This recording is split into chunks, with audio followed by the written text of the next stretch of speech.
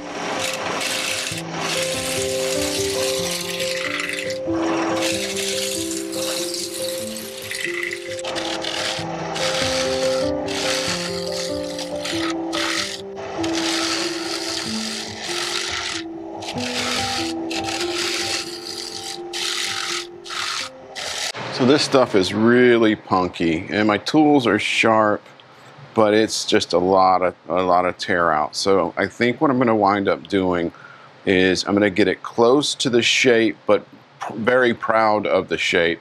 And then I'm going to try some of Doug's at Pohl Barn Productions trick of using some resin with some, I think he uses some kind of thinner. And what it does is it mineral spirits, I think it is. He lets that soak in as a hardener. The mineral spirits evaporates and the resin hardens. I think that's what I'm going to wind up having to do with this.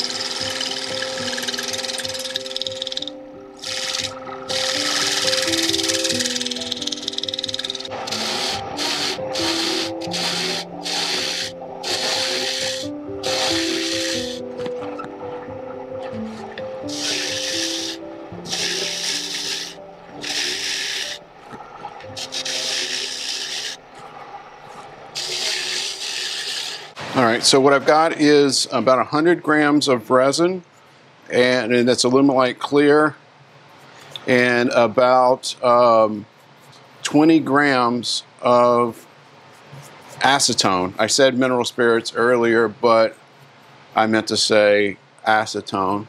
I'm trying to see if it's soaking in there well enough, or if I need to thin it out a little bit more. Might have to thin it out a little bit more. It seems to be, yeah, I'm going to thin it out just a little bit more.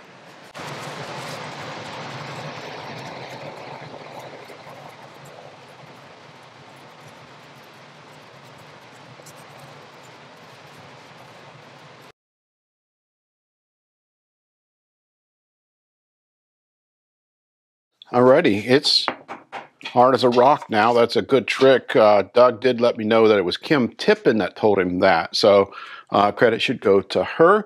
I'll link her YouTube channel down below also. So now what I want to do is just skim off. It bubbled up a little bit. Just skim it off. I'm going to sand it, and then I'm going to start addressing some of these cracks.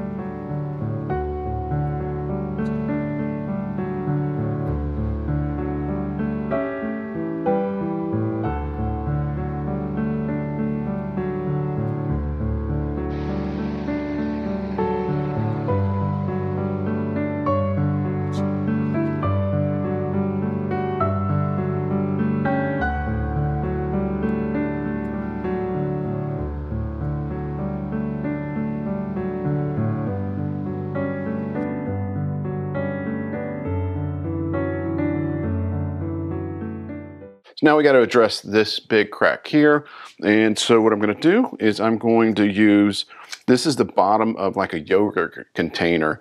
And it's just the bottom where that groove is. And that's all I need is just a little bit. So I'm just going to hot glue a series of these on here just to go up the side because it's an odd shape. But that's going to be the plan. So I'll stop yakking and kind of fast forward you guys through this.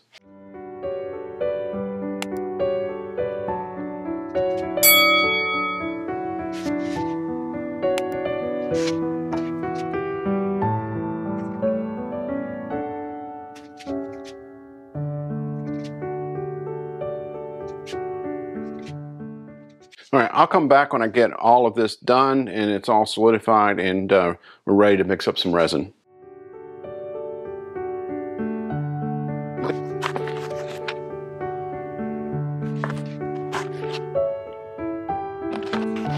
Go ahead.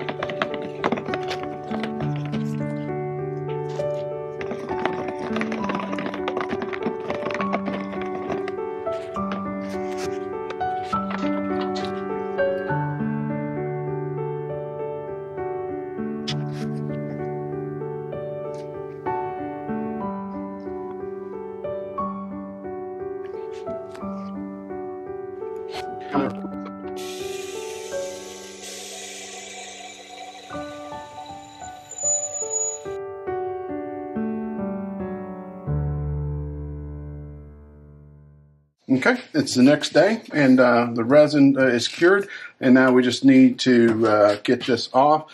Again, I could cut it with a knife. I found the easiest way is to just heat up a little torch.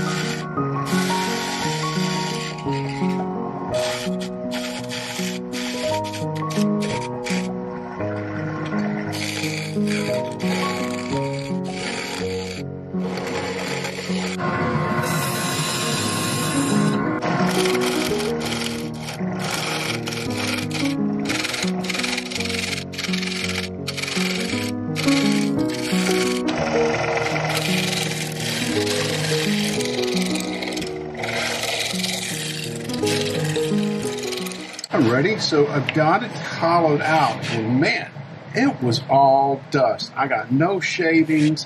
When I was going through with the drill bit, I didn't even have to tighten the tailstock down. I could just push it. It was just so loose. But anyway, so now what I'm going to do is I'm going to, off camera, you already seen me do it to the outside, but off camera, I'm going to mix up some resin and some mineral spirits, and I am going to, or something like that, and then I'm going to coat the inside and the outside again, and then leave it overnight, and then tomorrow we'll tackle it.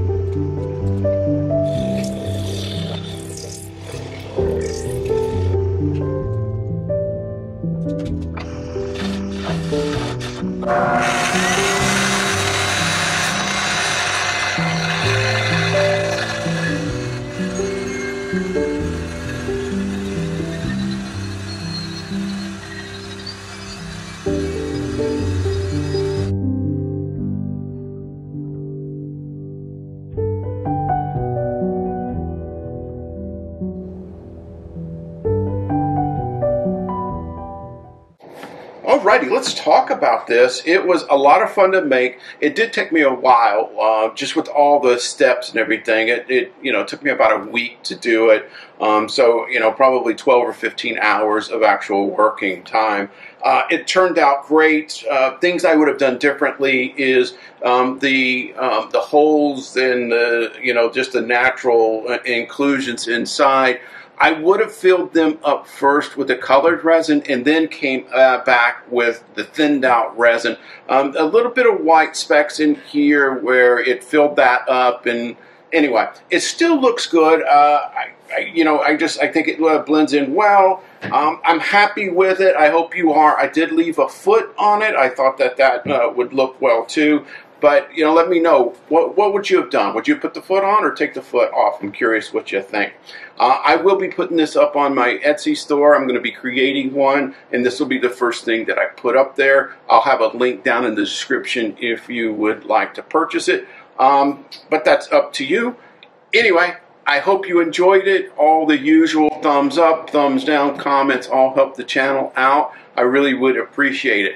If this is your first time and you want to see other videos, click over here. If you want to become a subscriber, click up here. Click the bell so that you're notified when I upload a new video. And as always, I wish you and your family a blessed day.